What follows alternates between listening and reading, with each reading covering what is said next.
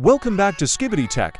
Today, I'm going to show you how to download and install the latest updated version to 2.679 of KRNL Executor for Roblox on your iOS device. This new update is really important because it fixes crash issues on several games, including Brainrot and Basketball.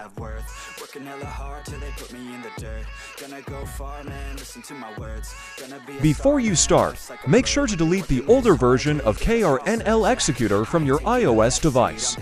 If you keep the old version installed, it can cause conflicts or errors. Now open any browser on your iOS device. I use Chrome, as Safari sometimes can give you zip files. Then open this download link, and then hit on the link to download latest updated version to 2.679. IPA file of KRNL Executor for Roblox on your iOS device.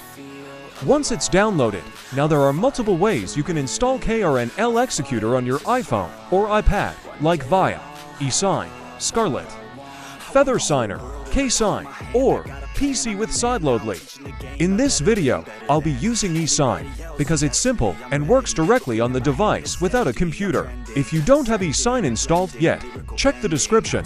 I have a full video tutorial that shows you exactly how to set it up. I've already made videos on all the other methods, Scarlet, Feather Signer, KSign, and using Sideloadly on PC.